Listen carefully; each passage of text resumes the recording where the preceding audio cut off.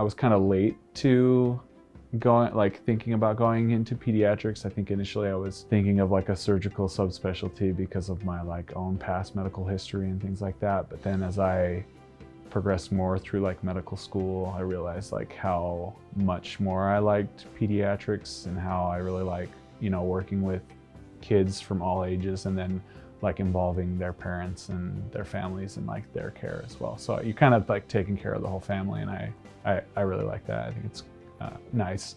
But yeah, being a parent, I feel like being able to know what the concerns that my families or the parents are worried about and things like that, I've experienced similar concerns, and I feel like that just helps me connect with the families better.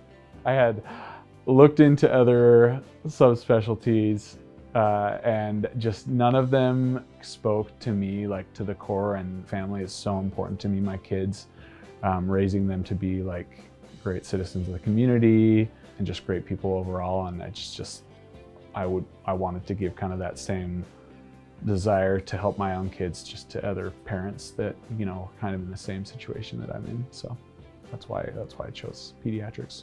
Things that kind of sparked my interest in pediatrics, I would say genetic conditions. I love the sciences, and so genetic conditions and kind of everything that goes into that just has always really interested me. Trisomy 21 in particular, providing care for them, a unique subset of population of pediatrics, it's just always kind of sparked my interest. So it's rewarding to see families have increased trust in just the medical community, and see in their faces their appreciation, and in the words that they say, how appreciative they were that the care that you provided for their kids.